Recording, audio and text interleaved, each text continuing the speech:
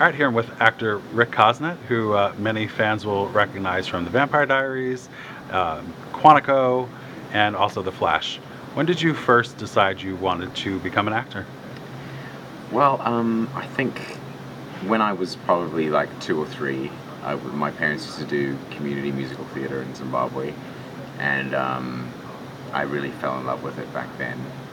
And even though when I was little, I used to say I wanted to be a lawyer, or which is probably what I would have been if I wasn't an actor, um, or a doctor, whatever. As soon as I knew it was a job, I was set on doing it, and when I knew we were moving to Australia, I knew what drama schools I was going to apply to and stuff. And so, it didn't really go that smoothly, but that was sort of the trajectory started at an early age. Uh, The need. what types of work did you do in Australia before you came over here and broke into the American television In Australia, I landscape? did mainly theatre. I did a lot of theatre. I did a lot of touring shows. I did a lot of kids shows. I did kids musicals. I did some TV over there. I did some film. And yeah, when I was 27, I moved to the States and gave it a crack in Los Angeles. And then after a while, started doing some stuff. I did a pilot, and I did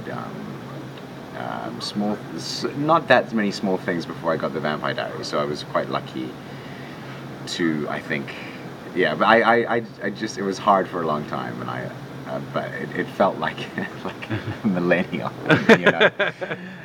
but when I look back on it, it doesn't seem like it took that long. But yeah. You played Dr. West on The Vampire Diaries. Mm-hmm. For The Vampire Diaries, you were able to have a little bit of longevity, which was nice. Yes. Then you moved on to The Flash, where you were Eddie, and you were one of the original cast members. But unfortunately, you were killed off in the first. Yes, that too. You did die. Yes. You're very good at dying, I have to say. I am. People call me the Sean Bean of television. What was that experience like, having already been established on a CW show, to go on to star in The Flash's first season? It was an amazing thing for all of us, because we were also, well, not all of us, I should say. Jesse and Tom obviously were very established, right. But the young ones of us, especially me and Carlos Valdez, were just so excited to be there, and we never complained about anything. We were like, "This is awesome," But it was great to, I think, be able to create with all these other people something that was kind of unknown, and that we didn't know what it was going to be, but we were all so invested in the story and in the Flash, and to make it something very special. I think we all really connected and kind of fell in love with it and fell in love with each other. It was a pretty awesome time in my life. Yeah. Very cool. And then after Eddie's untimely demise, you moved on to Quantico. Yeah. You played Elias Harper. Mm-hmm.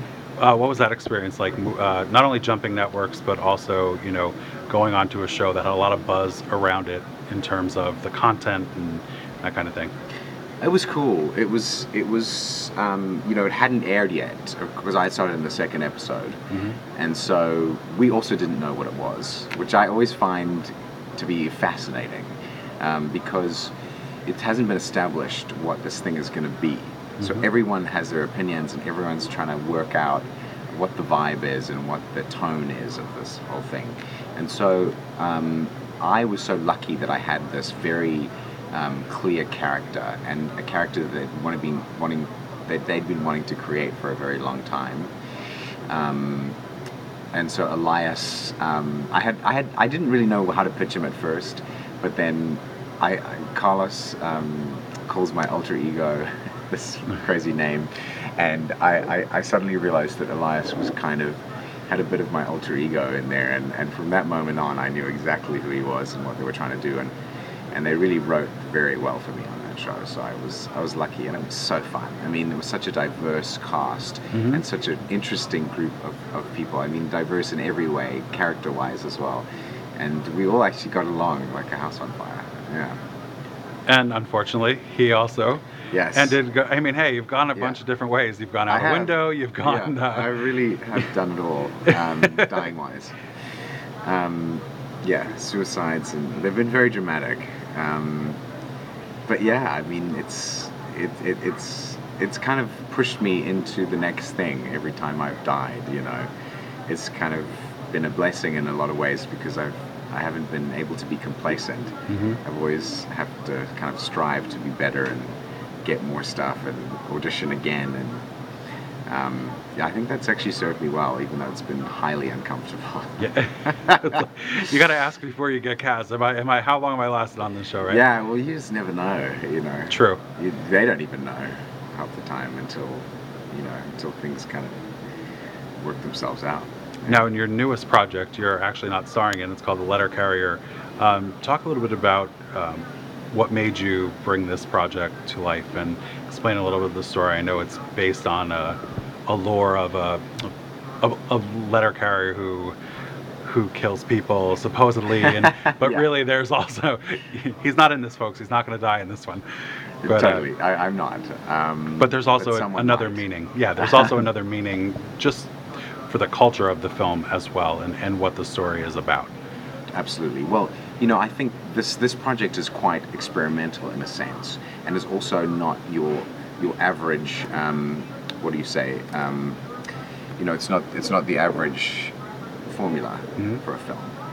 We very much went against that deliberately. So it's quite interpretive in a way, and you really have to listen. You have to listen to the words. You have to listen to the songs. You have to feel the context, and it's a very mysterious project in that sense. And so it's pretty much an original folklore. It's set in Virginia in 1860. So what was going on in Virginia at that time was that it was just near the end of slavery. I think slavery ended in 1865, and this is the background of almost a children's bedtime story.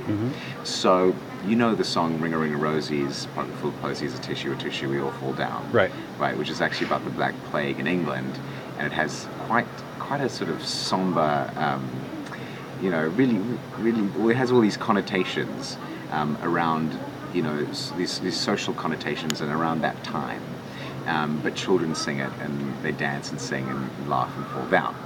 And so Jesse Martin, who's a genius, wrote these stories in that same vein, so that you kind of get the sense of foreboding from these very happy-sounding songs, which also ring quite true in tone-wise to that time and to slave songs and all of that. And we decided not to do it with any kind of soundtrack that was put upon it. So all the sounds are natural and they come out of the environment. So you're not getting that almost, I feel like it's cheating a little bit when people tell you how to feel with the soundtrack, but it works amazingly well, and I love films like that too, but this is not one of those films. So we really tried to capture that extra layer of reality from the sounds in the environment and from the people living in that environment, to create quite a magical and unique atmosphere in the story of this world, which is basically this mother who keeps her children hidden from slavery in the mountains. And there's this fable of the letter carrier which keeps them from leaving the mountain.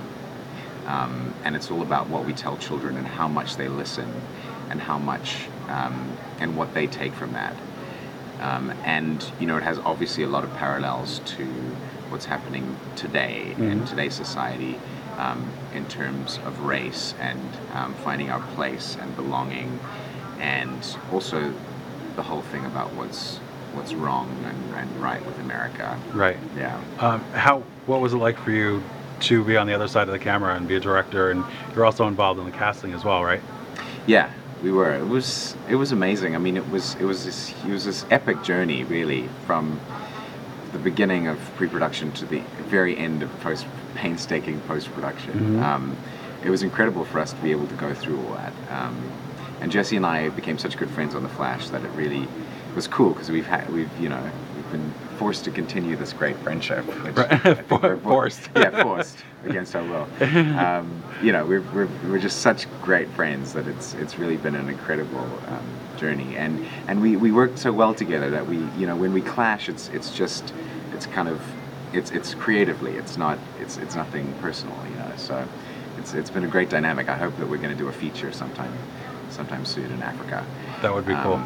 But you know, I was very honored to be able to direct this thing. I've forgotten your question. Yeah. What was your question? What was it like switching hats? And Yeah, and we cast it out of Vancouver, and it was all from the Vancouver film community, and the actors are from Vancouver as well. So it was actually quite challenging to find the actors that we wanted for the parts, but we ended up finding some fantastic people, and it ended up being a really cool experience, you know, getting to know all of them and having them all in those roles.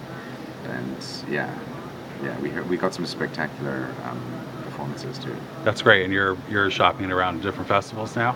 Yeah, we're entering it into festivals and going from there, and hopefully, you know, eventually we'll actually release it online for people to see, because you know it was all backed by Kickstarter, so Right. we really did it for those people. Were you surprised at the reaction that you were able to Oh, going yeah. in? Did you think you would be able to get your goal met? No, we were completely overwhelmed. I think it kind of caught fire as it went along, because of a number of different factors. But I think, you know, Carlos is such a musical prodigy, genius, that having him involved was amazing. And obviously Jesse Martin, who everyone knows from Rent and everything else, having him there was good. And then Joss Whedon ended up donating a whole lot of money to the Kickstarter, and so as a thank you present, we did this harmony to the theme song for Firefly, and all the Firefly fans were so devastated when that got cancelled. Right. That they all loved it so much, and then it kind of, you know, got so many hits on YouTube, and then the whole kind of campaign took off, and we raised way more money than we thought we would, but boy, did we end up needing it. So, yeah. It's funny how when you start a project, you think you'll need Yeah. X, and then it's always way I'm more sorry, than X, right? Yeah, it is. Yeah, it is. It's quite stressful, because just, you know, and it did become such an amazingly big production. As Jesse said, we had an embarrassment of riches. You know, we had so many people coming in to help out, and so many people just willing to be part of this story because they thought it was so cool. And most of the crew, you know, were saying to us, you know, that this was the best experience they'd ever had on a set, and we had 3 magical days of sunshine in Vancouver, which doesn't happen very often. So, yeah. And now you mentioned you started out in theater in Australia. You're here in New York, pounding the pavement, right? You're hoping to do some theater here. Yeah. What is? I know you're also a big proponent of going to theater, and from your social media, you're very into performances and stuff. What is a role that you would like to tackle? Something original, or would you like something already established? I would love to do Hamlet. I really would. I've never done that before. And I actually always wanted to play Richard the Lionheart, but I did in The Lion in Winter, actually in Santa Barbara, a few years ago. But I'm obsessed with that character, and I would love to play him on stage or in a film, even though he was kind of messed up. But that's what I think. That's what's going to motivate. Yeah, those would probably be my two picks. But you know, the thing about the theater, I think, as well, is that you get to embody a lot of characters that you wouldn't necessarily get to play on TV, but you might get to play on film when you're very established and people know you and trust you. You know, like Michael Fassbender, I think now can sort of play Quasimodo if he kind of wanted to. Right. Whereas I can't, you know, yet. So, yeah, I was just going to say, don't sell yourself short. Oh yeah, I mean, actually, Quasimodo is one of my favorite characters who I would absolutely die to play in either the musical or a stage version or film. I relate to him in some weird, messed up way. Yeah. And if there's one thing you're good at, it's dying. So don't say that too loud that you'll die. That's true. If I die in a play, it's fine though, because I get to do it over and over again. There you go. What would you like to say to your fans who have followed you from the Vampire Diaries right straight through to today? And support the film. Yeah, I would just like to say thank you guys. Honestly, it's incredible that a lot of people have been with me from day one in the Vampire Diaries before they even saw me on the show. They'd just seen a picture of me, and they were really supportive. So yeah, thanks for being with me, and please continue to support me, and I promise to provide you with some very high quality work. I'm only going up from here. Very good. Very good. Thank you so much for taking time to meet up Thank with you me so and doing much. this interview. Absolutely. Thanks, Brian.